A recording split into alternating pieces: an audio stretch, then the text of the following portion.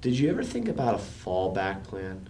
Did you ever think about, well, if I didn't, like I know that you want to become an NFL football player, so what if you don't become that? I am looking more like business and engineering, so I'll have something to go to if it doesn't happen.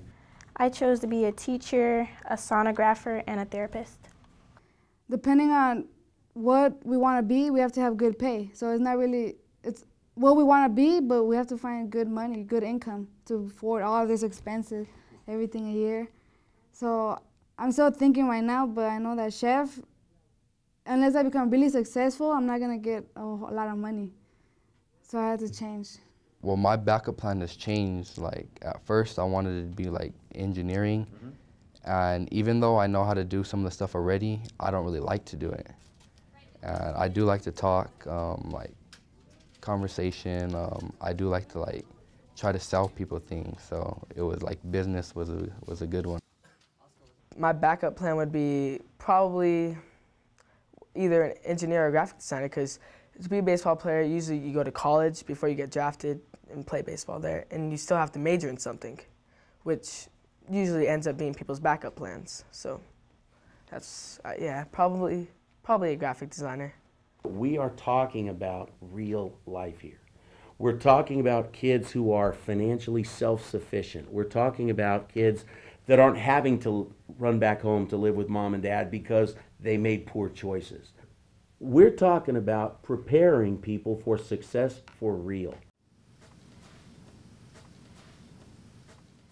When I was growing up, I was just a chef, cooking, that's it, right? But this course actually taught me to expand on it. You know, I don't have to be a cook. I could be I own a restaurant. I could be a waiter, waitress, cashier. Actually, I expand on all these ideas, and then it's actually based on cooking. It's to open up our minds to more jobs. I didn't even want to be a sonographer until I saw what a sonographer does and everything. Success 101 helps you figure out a lot of stuff that you wouldn't like about a job and a lot of stuff that you would like about a job. So it helps you find out that you don't like working too much hours extra, or you like working outside, inside. It helps you see what you really want. There are a few, unfortunately, whose attitude is, I just want to quit as soon as I can. And I think it would be unfair and false to say, oh, that never happens. It does.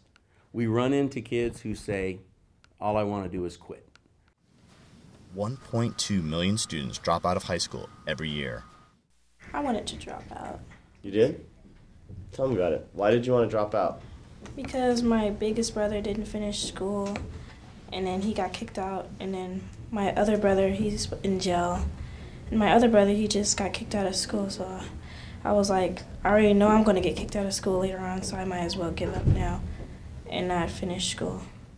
High school graduation reduces violent crime by 20%, property crime by 11%, and drug-related offenses by 12%. But what I love is the fact that other kids in my class are saying, you're crazy. Why do you want to quit? Make your plan. If someone was thinking about dropping out of school, I'd tell them it's a horrible decision. You could look at actually wages of people who got their high school diploma and people who didn't, and it's a lot higher. It's a really bad choice. And also, if you complete high school, you feel accomplished. You feel like you could do anything. So that if this one student does decide to quit, 8 others decided I'm not going to quit. And having this program, in my opinion, is a big reason for that, because they see the goal, they see the prize at the end of the race instead of just the fact that they have to keep running. For people considering dropping out, I think that it would help them not to drop out, because it'll open up a wider variety of jobs they can go through. Some people, of course, aren't always the smartest, but there's other jobs out there for them that they might not know of. High school dropouts are 72% more likely to be unemployed. Do you think taking this course has influenced your decision on staying in school at all? Yes, because if I stay in school, I can get a better job, and then I won't be living like my oldest brother. How does he live? Apartment over a candy house.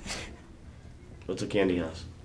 Not a candy house, but a store. Mm-hmm. And there's a house on top of the store. That's where he lives, and he works there at the candy store.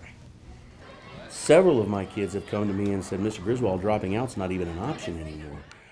One student that I had said, I don't care if I have to live in a tent. I've got to get that diploma because that's the only way to get to the lifestyle I hope to have. And you want more? Yeah, I want way more than that. Are you going to do it? Yeah. I'm going to stay in school and go to college. We've noticed changes in dropout ratio as well as a significant change in 9th grade suspension rates. Why do you think that is? I think that's because our 9th graders have a purpose, a curriculum that they can really dig into, that makes sense to them, that's relevant to them, and kind of gives them a plan for their future. And therefore they know school needs to be part of that plan. And because it is so relevant to them, they dig in and make the best of it.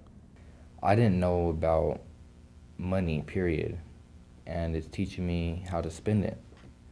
So I don't go broke, end up on the streets, or living with my mom. Like, I didn't plan out for 10 years. I just planned 1 year at a time, 1 year at a time. Pass this year, pass the next year. The 10-year plan, a roadmap to success. The George Washington University's Freshman Transition Initiative believes all freshmen should take a course like Success 101, a course that culminates in the development of a 10-year plan. These quantitative and meaningful plans allow students to understand at a gut level the rewards of following through. With the 10-year plan, the English teacher can revisit that 10-year plan online and say, Johnny's not doing too well, not turning in his essays, and the teacher goes up and pulls his 10-year plan up and sees that he wanted to be a marine biologist.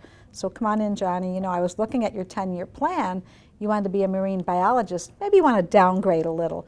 Before, like, I used to like mess around in that class a lot, like some things I wouldn't take serious, but everything I take to heart now because it's going to help me in the long run.